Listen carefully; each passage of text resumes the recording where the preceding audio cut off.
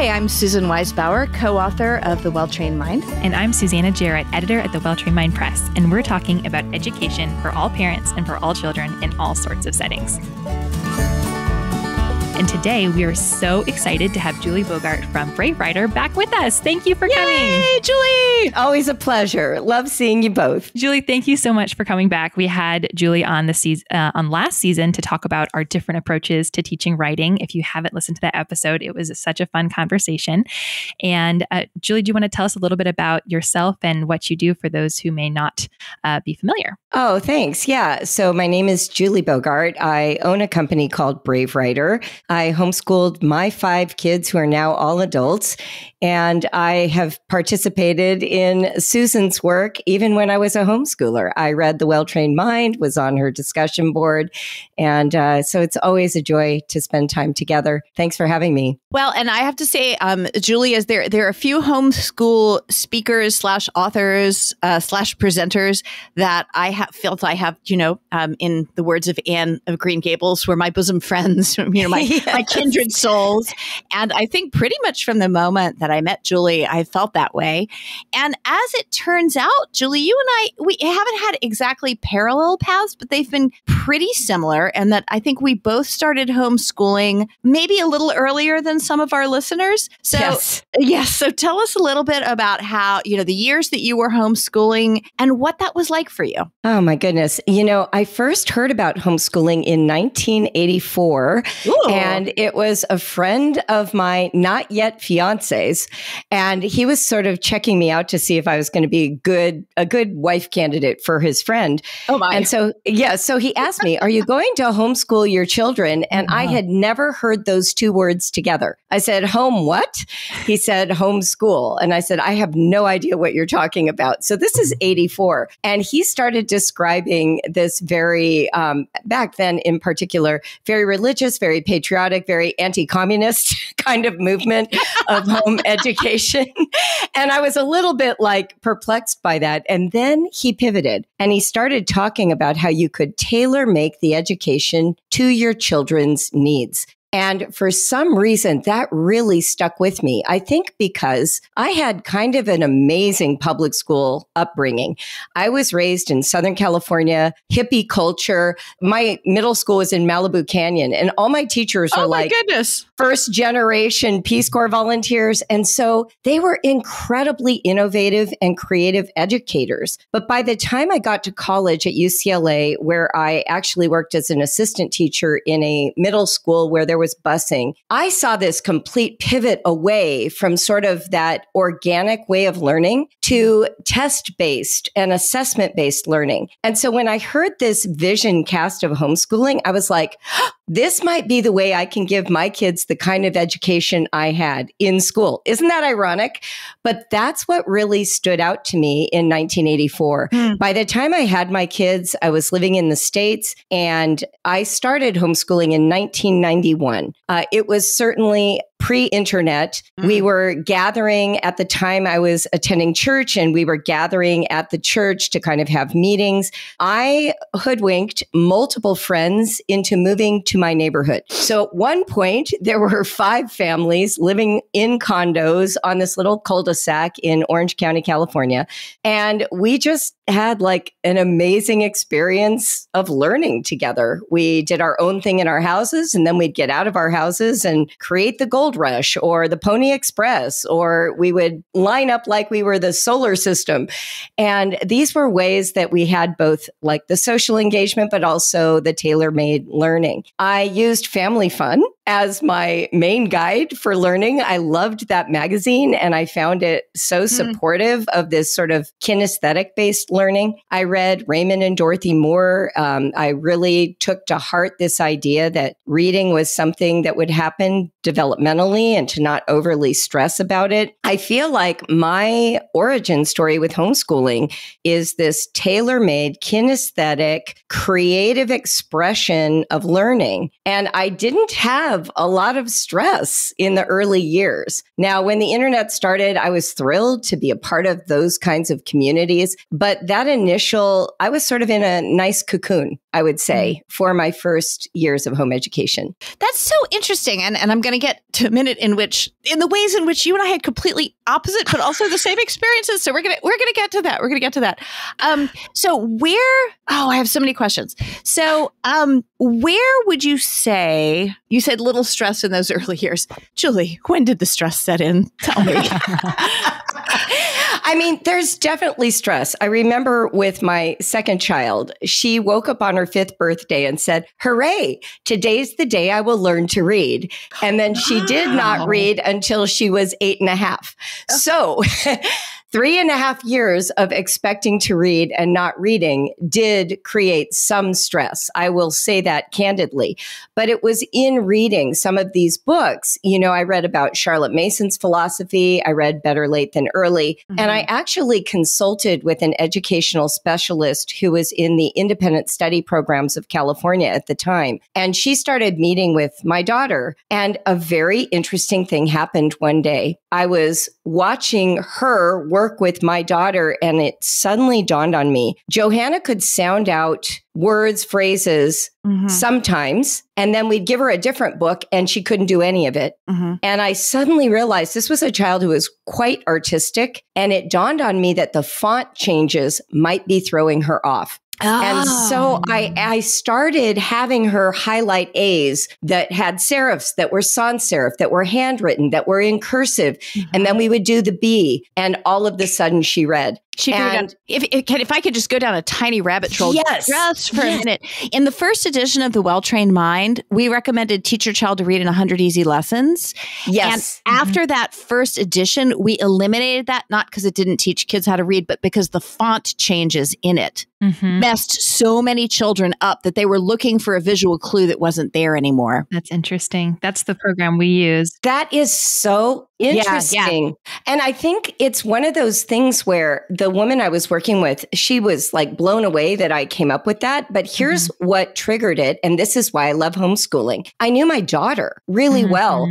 And so when she was learning to speak, she spoke pretty early, but like she was overly discriminating. So a chair wasn't a chair. There was a rocker. There was an armchair. Like she wasn't generalizing. She was overly specific. And that's what was happening with the fonts. She was seeing the letters too well. Right. And so I think that early experience of breakthrough actually supported me quite a bit. I started to realize, we're going to problem solve. This isn't only ever going to be awful. We're going to actually have these amazing breakthroughs. And there was a lot of joy because we were doing what I call party school. We threw tons of parties.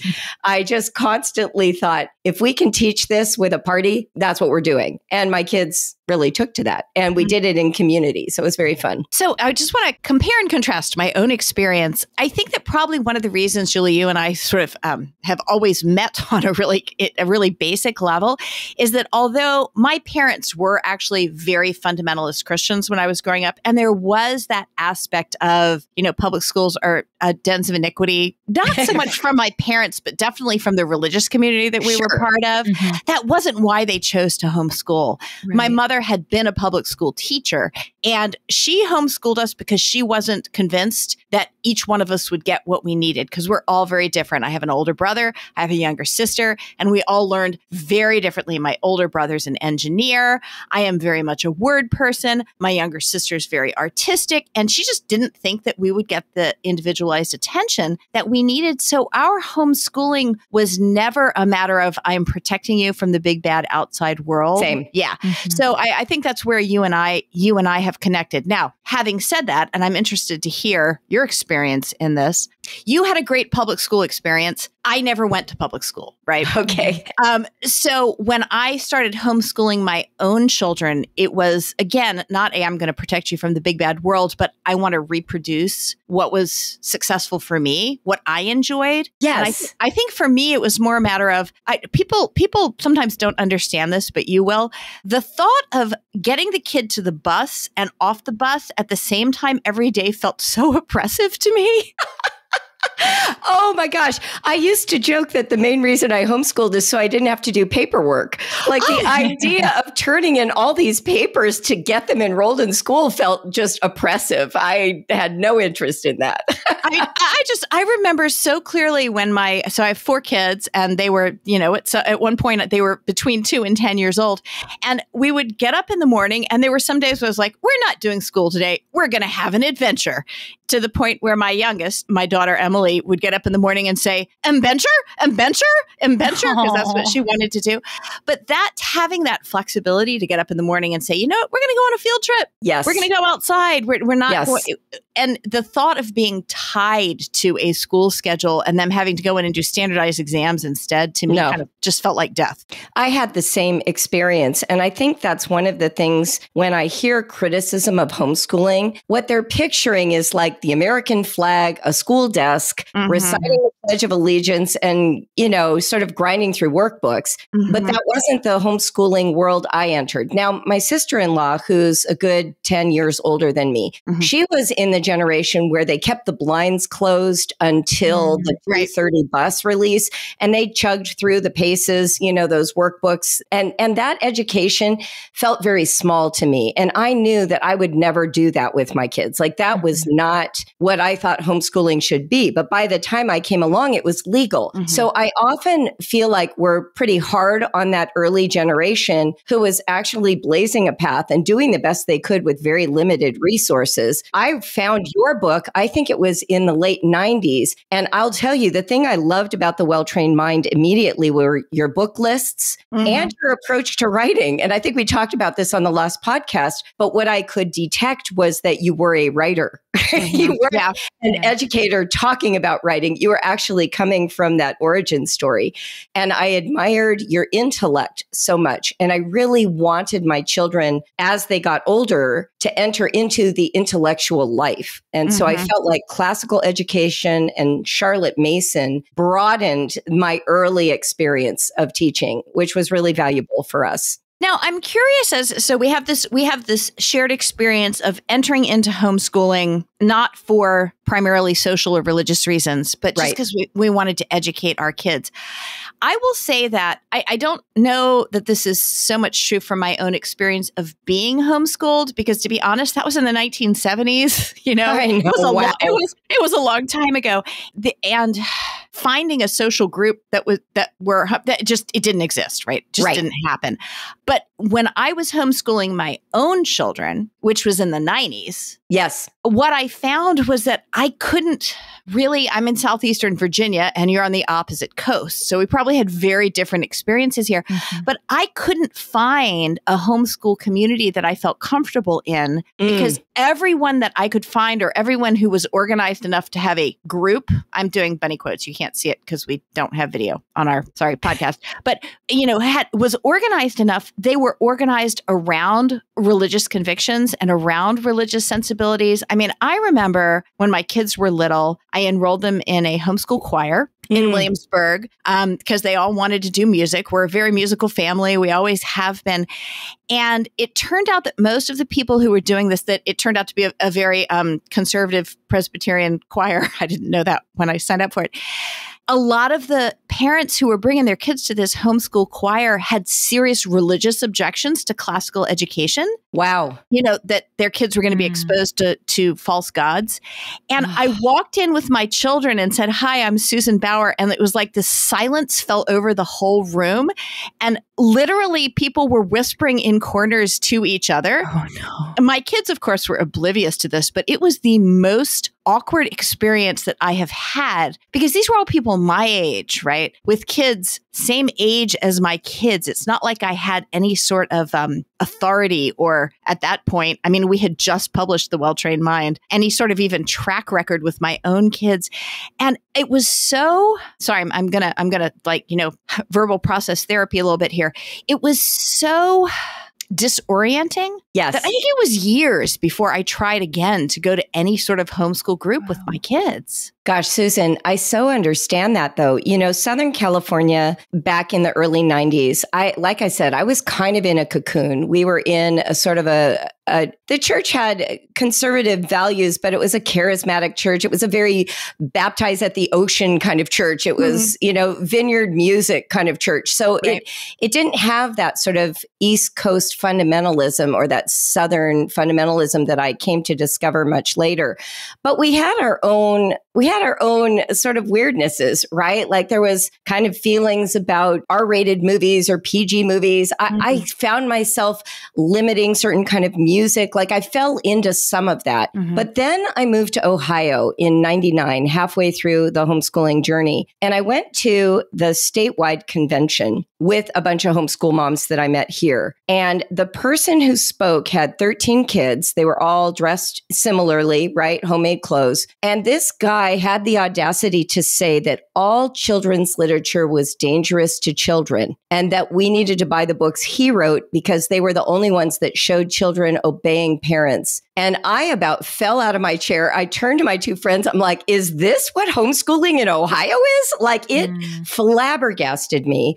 They assured me that it wasn't. I was a part of a co-op that had 100 families in it, but I got rolled multiple times. I had a son who wore a Harry Potter t-shirt to the co-op. And the teacher of one of his classes took the whole class to explain to him that I was a bad mother for exposing him to this. Yes, in front of the whole class. And they invited me years later to speak at a graduation, and a whole bunch of parents wouldn't come because I was a woman speaking at a graduation. So I have had some of those exposures, and you and I have talked about how it manifested in the convention circuit. Yep. But yes, and listeners, if you haven't heard that, go back to our writing podcast, which Susanna, maybe you can link it in the show notes. And when we got thoroughly off topic and talked about homeschool conventions. So sorry, go ahead, Julie. but all I'll say is this is similar to you. I kept the main thing, which was education.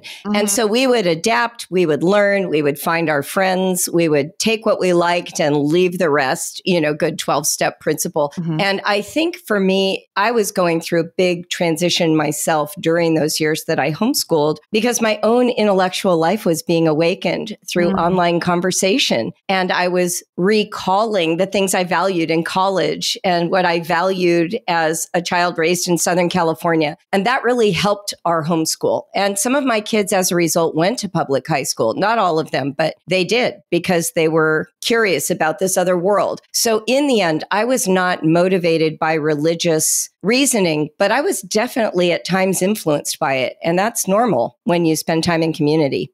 Yeah, it absolutely is. And I always find that I'm walking a tightrope between dismissing what I now see as, I'm going to use the word religious as opposed to Christian. Yes.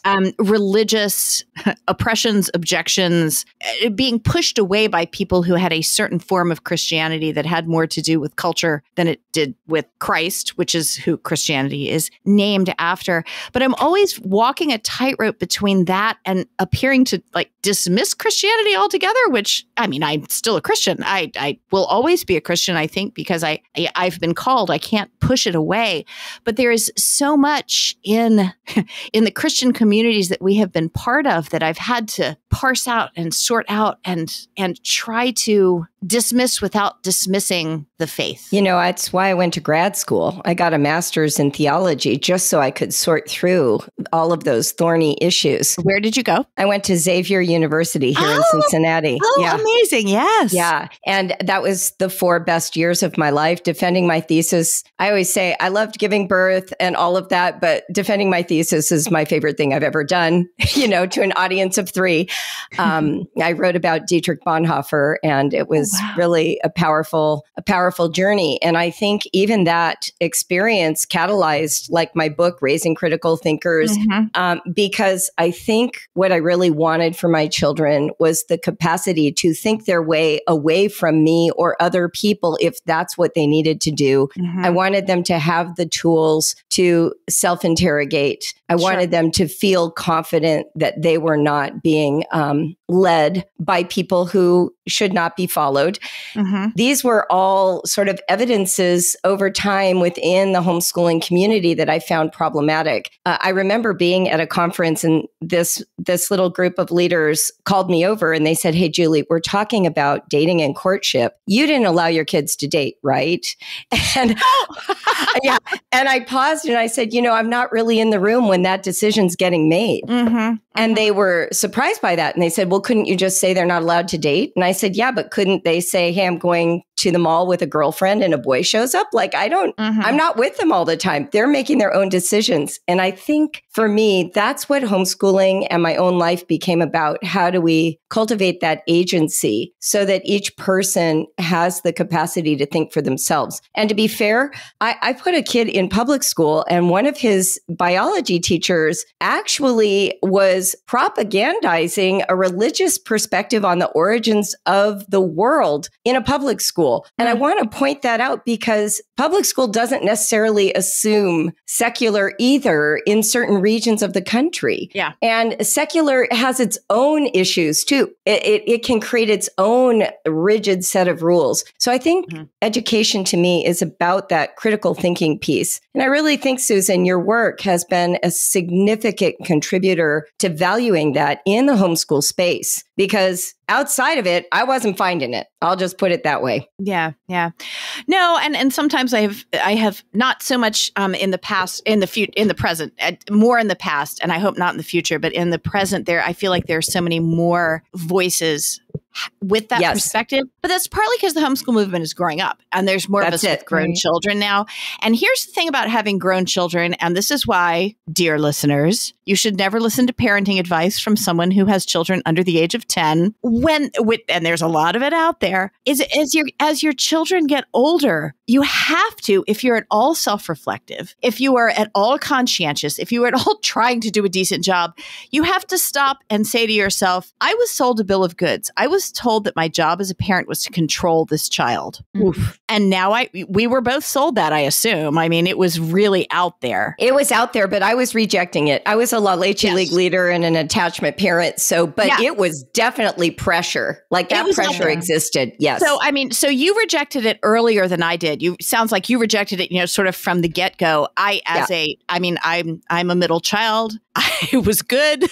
I went to a Baptist school. I listened to this until I actually had children, and I looked at them and I thought, these are not units to be controlled, and I can try, but it won't work. I mean, I think for me, it really became a pragmatic decision of, I can browbeat these children into doing what I want to a certain point, but they're just going to explode afterwards anyway. And is that really what I want to be doing? No, it isn't. I mean, look, Julie, I grew up. I mean, me as a child, I grew up in the world where, if a baby cries when you're changing it, you smack it on the bottom because I know, isn't that terrible? But that's what I grew up with because it's showing defiance. Right. Right. And if a child shows defiance, you have to crack down on it immediately because otherwise, they'll be smoking and turning tricks on the street by the time they're 12. I'm really not even exaggerating here. I know you're not. And I will say this, what was interesting about the way that I went when I went sort of this like attachment parenting, responsive parenting, that has really become the popular modality now, what people call gentle parenting. But I kind of tease the younger generation about it because I think that a lot of times we could just call it manipulative parenting. I agree. There is still a lack of critical thinking that's happening. Yes. So what's happening is the parent thinks if I just explain my reasoning, then somehow I'm being gentler. But what they're doing is they're doubling down on the authority. So they're first saying, do it because I said so. The child doesn't want to. And they're saying, well, science says, or school says, or this is what a responsible person does, instead of actually being curious and investigating, noticing, having deeper conversations. I notice it all the time now that I'm a grandmother, and I'm sure you're a grandma too. I am. You can explain to a 4-year-old, here's the reason you should wash your hands. But it may not have anything to do with why she doesn't want to wash her hands. Right. And so what you're trying to do is control the behavior, even if you're doing it with a nice voice. And so when we talk about letting go of control, I think it means being fundamentally curious about what's presenting as though you know nothing. It's a posture of humility rather than a posture of I know best. And that is a tricky place to be. It doesn't mean that you don't know best. It doesn't mean that sometimes you don't need to intervene. But I think the posture, the position to start with is, oh, this child doesn't want to wash her hands. I want to know more about that. Why is that? What can what can I do to make it happen? We might have to have you back for a whole episode on parenting styles and homeschooling. I know, because we have other things to talk about, but okay. I'm sorry, Susanna, but Susanna, can I just follow up on that for a minute? Okay. All right. So this is so interesting because you guys are going to have to forgive me as I go off on a tiny bit of another rabbit trail here. So I ride dressage horses. Yes. And, right. So impressive. When you're riding, well, it's not that impressive, but I really enjoy it. When you're riding dressage, what you're doing is you're sitting on top of a giant 6-year-old. You're sitting on top of a 6-year-old that weighs 1,200 pounds. Oh my gosh. Also has prey instincts. So, can just like at any minute be like, wolf, gone. So you have to figure out how to communicate with this animal. So I had this long conversation with my dressage coach, who is an internationally recognized dressage judge. She's very, very good. And I said, I really think that when I'm dealing with this horse, because my best trained dressage horse she's 12 years old, which is adult for a horse.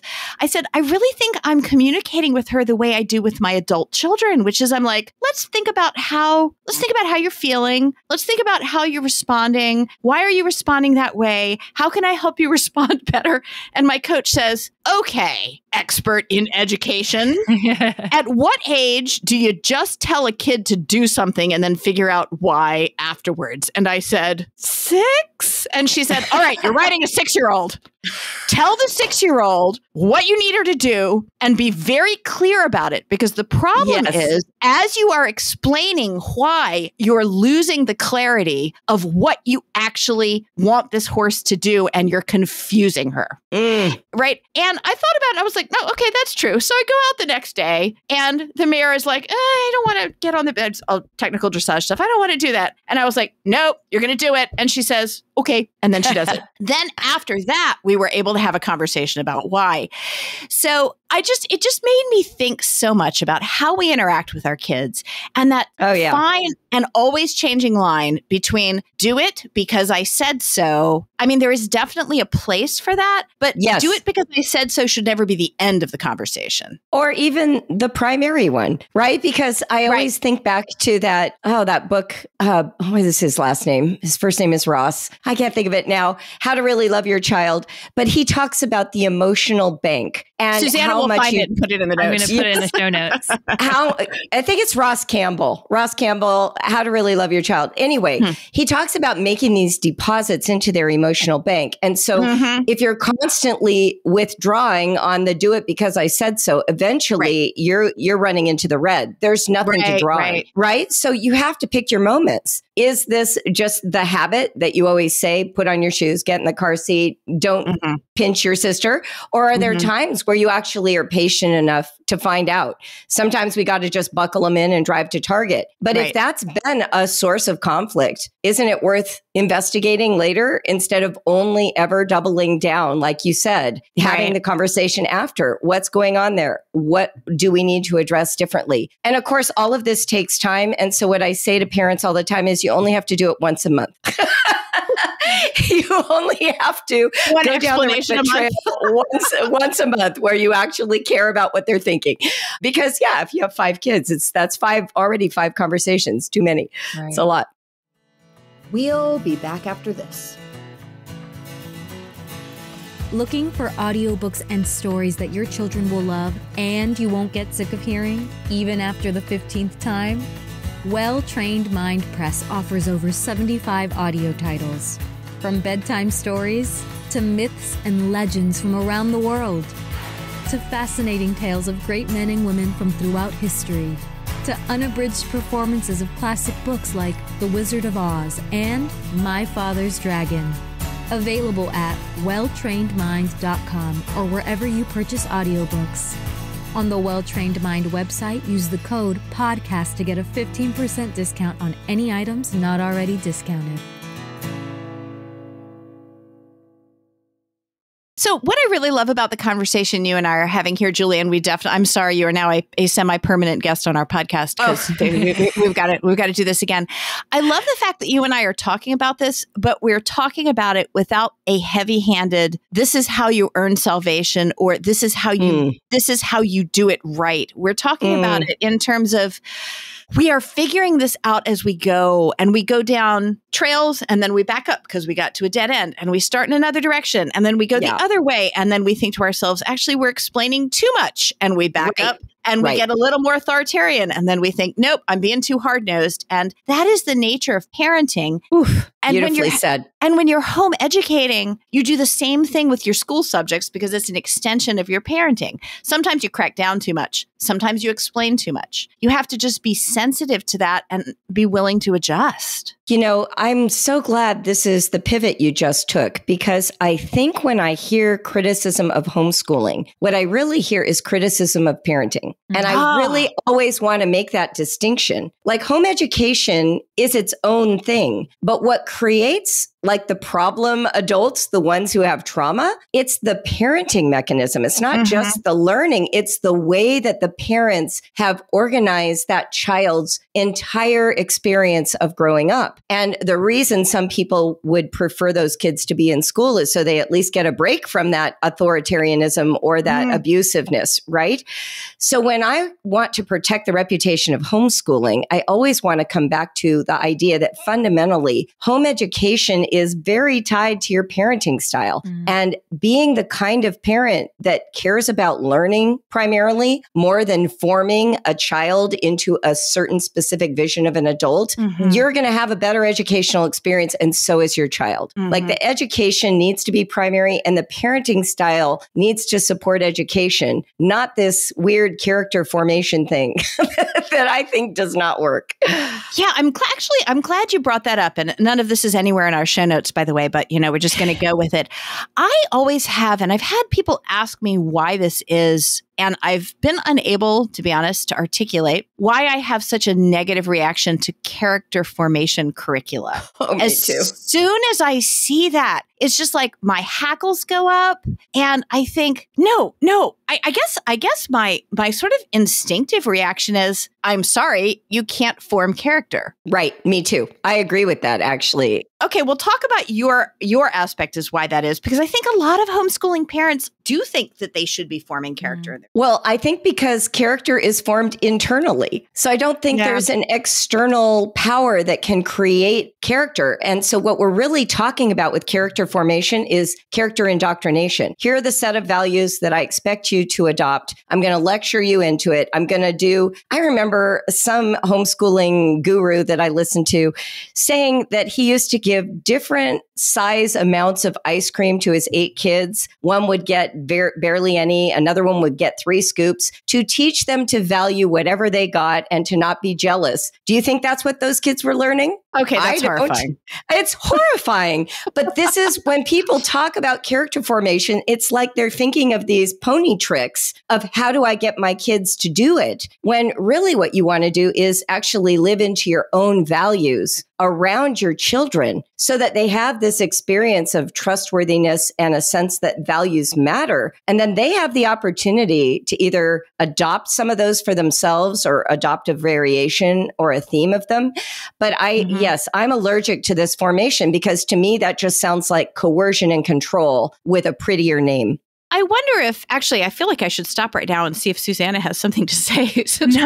I am listening. I'm all ears. I'm at the very, very beginning of my parenting journey, not to homeschooling yet. And so hearing all of this, I'm taking in all the wisdom of those who've come before me. And it's really interesting to listen to. Okay. Well, you have both of our email addresses. I know.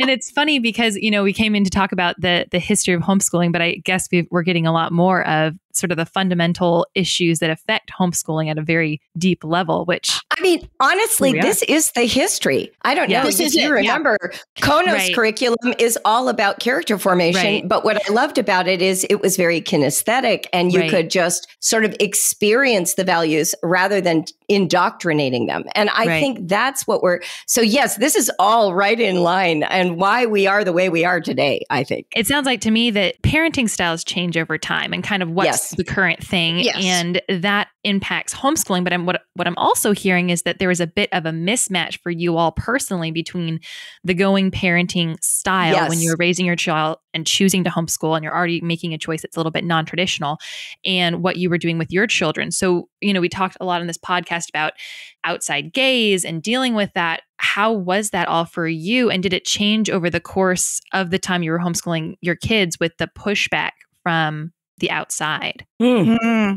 So here's a way, Julie, in which, although you were talking about you're in California and I'm in southeastern Virginia, but a way I think in which we were both able to I don't know if resist is the right word, but at least give context to that outside gaze. I mean, for me, that outside gaze was, my family were all Bill Gothard-ish when I was growing up, which is a whole different thing, and which maybe is part of my revulsion towards character curricula, because that was all about character, right? But we also, though, lived on a farm, right? And so we were already leading this sort of non-traditional life, and that it really didn't matter whether there was character development or not. The chickens had to be watered at 8:00 in the morning when it was 7 degrees in January with hot water, and we just went out and did it.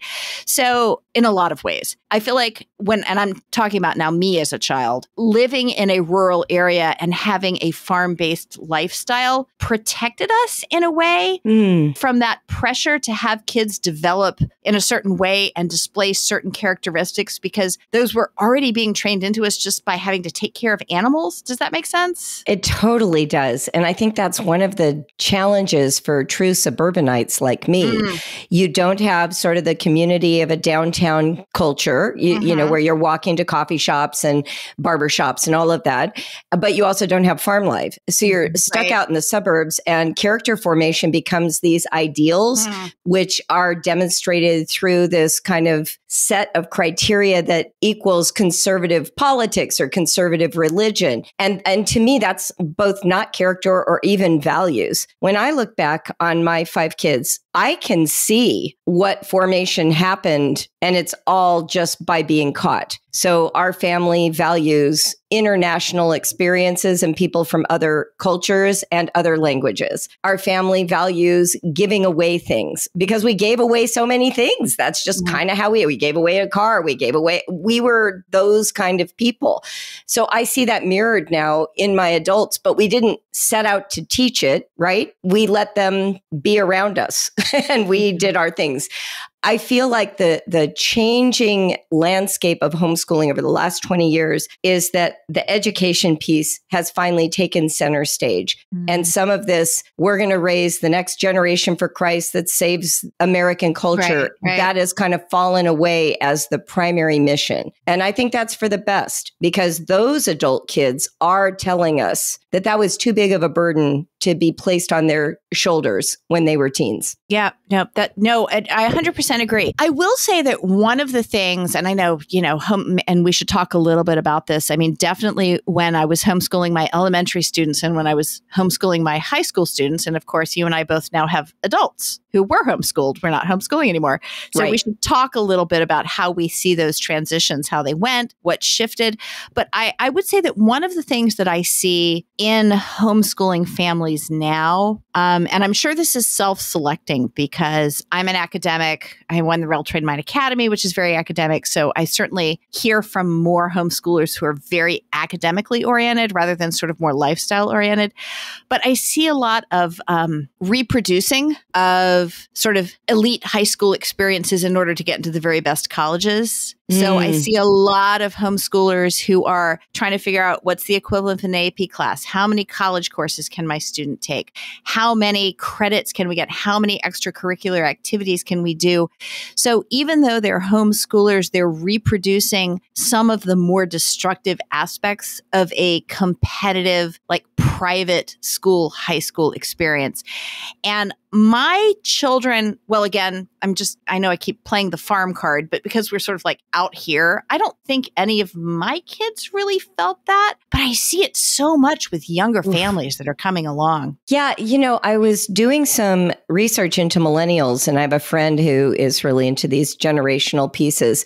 And she was saying that kids who are raised, not homeschooled, but millennials who go through the traditional system, they have been shepherded for so long in a much more specific way than like you and I were when we were in high school. And achievement is scripted, and there are markers that prove that you've gotten it.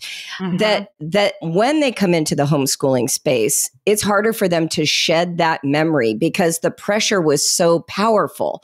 Like, I mean, I went to UCLA, but when I went back in the 70s, like my SAT score didn't even matter. I had a high enough GPA. So I think I was hungover when I took the test. I mean, it was, you know what I'm saying? Like it had nothing to do with what these kids are feeling today. So I can imagine that some of them who come into homeschooling for the academic side are feeling that pressure to reproduce what they experienced on some level. I tend to be over on this more lifestyle side of homeschooling. I think that would be the fair contrast between us. And what I've noticed is the way that they think about it is, how can I create a life that doesn't take all that in and yet still gets the same result?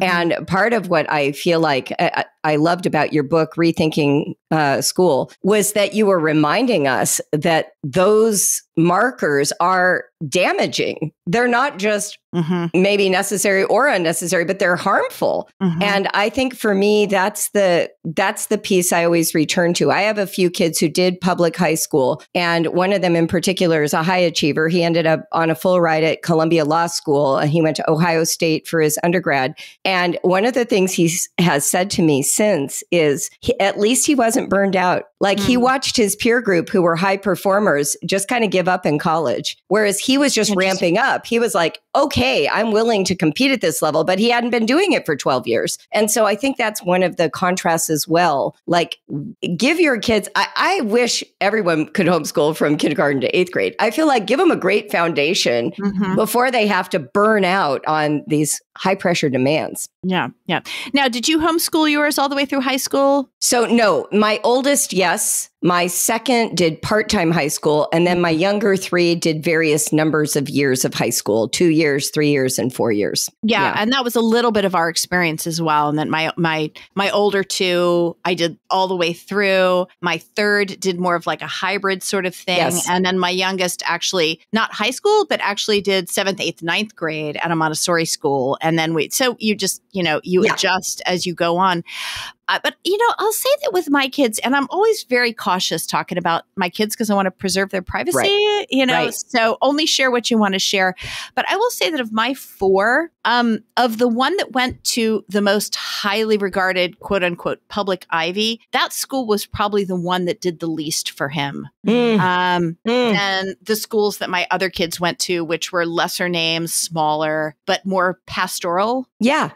I mean, I think so much of it, I was all about the big research university because that was the experience I had. I loved going to UCLA. I loved the sports. I loved the sorority. I loved I remember when I got there thinking, I'll never run out of new people to meet. Like that was just so my temperament, right? So when we moved to Ohio and we visited Ohio State, I was like, oh, this is where I want my kids to go. And 2 of them went there. But I had one who did a Great Books program in a very small school, and it was the perfect choice for him. So I do think it's really important to not set your sights on some kind of vision that is just based on your own sort of neuroses or experience. experience, I'm with you on that. And I like what you said about this, how do we scrap for credits and all of that? I'm not in this generation. So sometimes I want to be careful about assuming things that I don't know, because, things feel different to them than they felt to me, right? They're in a different time frame.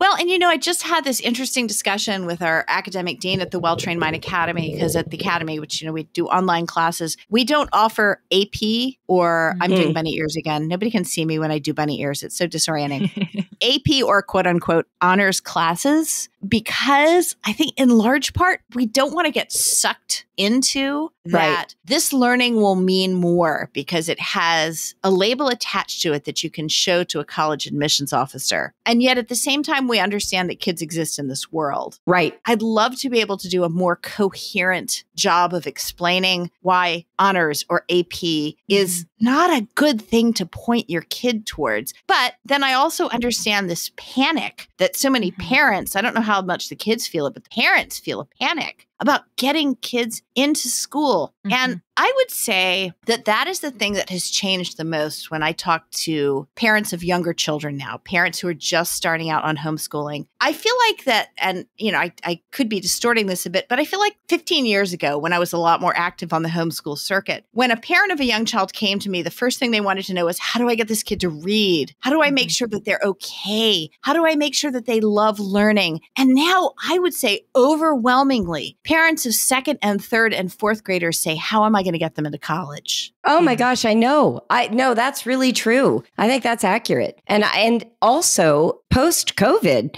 after the pandemic, everybody is thinking about school at home. And my whole mission has been to help them understand that homeschool is an educational philosophy. It's not just a behavior. I think one of the differences, just heading back to this history of homeschooling, when I came into homeschooling, we read books about the philosophy of learning. That was our goal. I was like trying to understand, how do you educate? What is learning? How do I know it's happening? Today, parents come into homeschooling because they hate the school. They're leaving the school and then they're like, well, how do I find first grade curriculum? I was like, well, do you even know what learning is? Do you think you're just going to... I had someone who I really respect ask me if they could hire a babysitter to do the homeschooling for them. And I was like, okay, I don't know what you're asking. Like, you're going to bring a person into stand over a child at a table and supervise? Is that what you think homeschooling is? Boarding school without the boarding. Right. He was, this father was worried about sort of the liberal agenda of the local public school. So ironic. And he wanted to just not do it though, but he wanted it to happen. And that's what I hear more of. There's a loss. So what I try to recommend is, read a book. I mean, I have a book, you have a book, read Charlotte Mason, read John Holt, read John Taylor Gatto, like get into the slipstream of what is education and learning, Peter Gray, so that you start to experience what it might mean to be an educator, not just a schooler. I think that's really important. It's interesting to think about this relationship between educator and parent, because Julie, you and I both know that all parents are educators, right? Whether or not you take on the task of formally doing the first grade, second grade, third grade, fourth grade work. But if you are a parent educator, as all parents are, and you do choose to take on that task, you really do have to think a little more deeply, perhaps. And you're right. You and I have both written about this, and Susanna will link all of this wonderful stuff in the show notes about, okay, but now what am I doing? Now that we're starting first grade, what is my goal here? Is my goal to get my kid into a good college? Because if it is, we need to talk about that. Is my goal to produce a functioning adult? That's a great goal. Is my goal to produce a functioning adult who really loves to read? That might actually be out of your power. Although you can encourage it, you can't create it. There's so many things that we have to be very explicit about. And, one of the things that I recommend to parents, and it's mostly moms when I do this these workshops at conventions is go away from your kid and in a notebook on a piece of paper that they will never find or on a password protected computer, write down exactly what it is that you're trying to do here and whether or not it's working. Wow. I'm serious. I say write down where you're disappointed with your kid. This is why it has to be private, right? Because you've got to articulate. And a lot of times until you put things down in writing, I mean, as a writer, Julie, I know you'll appreciate this. I know that until you write something down, you don't really understand it. You haven't really articulated or acknowledged it. Agreed. You may think that you're acknowledging it, but until you put it in words on paper, you haven't. What is it that you're trying to achieve? What is it that's your goal? And have a look at that and then decide what steps am I going to take towards this? And then be very honest with yourself. What part of achieving this goal is within my control and what part is not? I mean, beautiful. Step 1, 2, 3, 4, right there. It's so good. It's the challenge. I'm sitting here absorbing this as a new mom, and I'm hearing, what you said about the pressure to get into college. I felt that even though my parents weren't putting that on me. My parents, they didn't care, but as a high schooler, I wanted to take all the AP classes. I wanted to get into a good school. I wanted to prove the world that I could do it, and it wasn't from my parents. It was from this sort of pervasive, that was the current thing, I think. And all that to say that it sounds like, when you're educating your own children, there will always be a current thing. And sometimes exercises like the one you just outlined, Susan, can help you step outside of that because there's so much pressure on parents with whatever the current thing is and not always necessarily the best thing for your unique child. Absolutely. And I think one of the great values in putting it down in writing between you and the paper and your God is that once you do that, you can look at it and recognize what voice is telling you that. A lot of times, I think for many of us, it's a parent's voice that's saying, this is what my grandchild needs to be. Or it's a pastor's voice, or it's a past teacher's voice, or it's someone from the community that was influential. But we've got to hear that voice and identify it to know whether or not we really actually want to be doing what that voice says.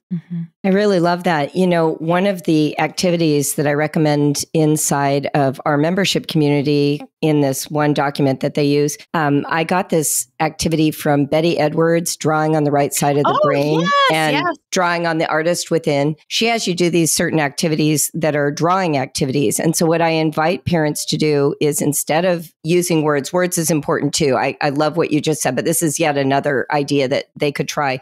Allow yourself to draw abstractions about your child. So you think of your child for a moment and you can draw straight lines or circles or bubbles, but it's not meant to be like a sailboat. My child loves boats, so I drew a boat. No, that's not it. You're drawing your impression of your experience of your child.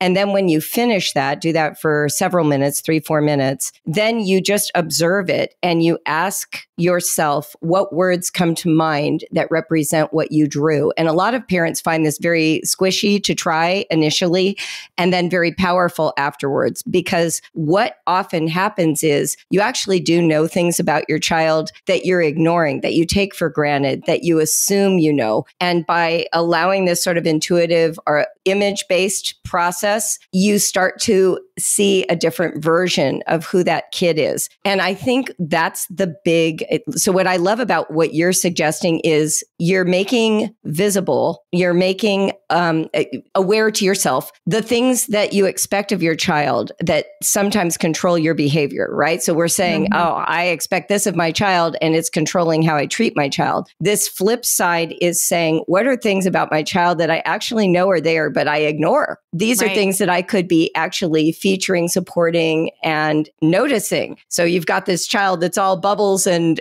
curves, and yet you've been trying to make them follow some kind of linear curriculum, right? Or vice versa, right? You start to get in touch with, well, what kind of child am I trying to educate? And I think for me, the biggest humbling thing that maybe you can only see in hindsight, but if I can be helpful to those on the forward momentum, is just how much you don't know about your child. How much their interior life is unavailable to you, how much you don't know what they're thinking, how much you don't know what their aspirations are. And so the more that you can stay humble and curious, the better chance you have of bringing about an education that will suit them. Well, and I think this is one of the one of the powerful aspects of being a parent is that you realize how little your parents knew about you. Yes, exactly. Right? Right. Exactly. And you're able to forgive so much because and look, I've had a great relationship with both of my parents. My dad died in May of this year. I am taking care now of my 88-year-old mother, and we're on great terms, but continually, especially now that she's older, she'll say something to me and I'll think, you have absolutely no idea who I am, do you? You don't know this. And we have to take that attitude and bring it to our children as well and just be unendingly gracious. Gracious is such a great word. It's such a great word. Because it encompasses patience, endurance, also, a certain no, you can't trample on me and do something wrong, but forgiveness. Yes. Acknowledgement of our own wrongs. It's just such a beautiful word. Do you know that I have 3 sort of secular devotionals? They're like daily readings and they're called A Gracious Space. And there's one for fall, winter, and spring. Yeah. I didn't know that. Yeah, they're self-published, but they're basically a daily reading with a quote and a sustaining thought. And the goal of those is to help people each day with their homeschool enter it with something they're thinking about. Because I feel like one of the things that's lacking in home education, it's the endless hamster wheel. You never have closure. You're not quite sure what you're focused on each day. Yeah. But if you can have one sublime idea to sort of guide today, you can at least measure yourself against that, right? So the idea might be eye contact. Make eye contact with one child today. Don't only issue commands looking over their heads, like actually get down at their eye level. Or another day, it might be actually patiently hearing the curiosity of a child instead of pushing them through the curriculum, right? And I feel like that is the gift you can give your children as a parent if you have the possibility of knowing those things exist, right? So, yeah. And I feel like as a parent of young adults, one of my gracious practices is when they tell me something is to be like, and leave it there. I love that. I love because that. So often I want to say, what? And to use one of our favorite family expressions, the flag nod, are you talking about? And instead I just try to be, It's so funny. When you were talking about that we don't know what our kids are thinking, I was at Thanksgiving dinner a few years ago. My adult kids were all here, and they started having these inside jokes about a TV show they used to watch. And I turned to them and I said, wait, you watched that TV show? They had seen all the seasons. I didn't even know they had ever seen it. I said, when was this happening? They're like, Mom, every night you made dinner and you let us watch TV. I'm like, but I was in the same room. How did I miss that? And I think that's just such a good example of how you think you're in track with everything, but you've got your own full mind that they don't have access to as well. And until they have kids, they won't fully appreciate just how full that brain was of, your yearnings for them. I mean, that's also true. And you have to have faith. You have to have faith that these are the people that God gave to you. This is where my Christian faith comes in. These are the people that God gave to you, and they actually have a relationship with God, which is outside of my control. Thank goodness, because I can only manage my own relationship with God. I don't need to be managing theirs. And they will be okay because I am not the only person speaking into their lives and making sure that they're okay. And that's huge as they get older. In the 12-step programs, they always say about the other person, they have their own higher power and I'm not it. And I always think that's such a great line. I think we all need to appreciate that. All right. So Julie, your most recent book is Raising Critical Thinkers, and there's a workbook too, I think. Yes, there is. Becoming a Critical Thinker is written for 13 to 18-year-olds, and I took the activities from Raising Critical Thinkers plus added a bunch more. It's written in sort of a journaling format. You can write in the book. And it's been a really fun tool to see people start using. They're just getting started, and I'm very eager for more feedback. But one of the pieces of feedback I've been getting is that it has promoted really meaningful conversations between parents and teens around issues that are important to both of them. And it gives that parent a framework for how to discuss something without becoming a propagandist or, some kind of indoctrinator. So anyway, so those are the two. And then I have a new book coming out next year in April, but I haven't quite announced it yet, but it will be on on the shelves, and I will be announcing soon in my social spaces. So if you want to follow me and hear about that. Ooh, And we'll have you back to talk about it. Yes. Awesome. That's so nice. I will link all of that in the show notes. One thing we're trying to do this season is give folks links and things to dive deeper in each episode. So I appreciate you all sharing both your personal experiences, but lots of different readings and resources that are practical in this episode. So I'll link those all in the show notes. Thank you so much for joining us. Oh my gosh. It's always a pleasure. Thank you for inviting me back. I'll come anytime, Susan. All right. We'll do it again. Thank you for listening to the Well-Trained Mind podcast. You can find Susan at facebook.com/susan.wise.bauer and Susanna on Instagram at hopintohomeschool. Our engineering and mixing is done by AJ Falari at ajfalari.online. This podcast is produced by Well-Trained Mind Press, and our supervising producer is Chris Bauer.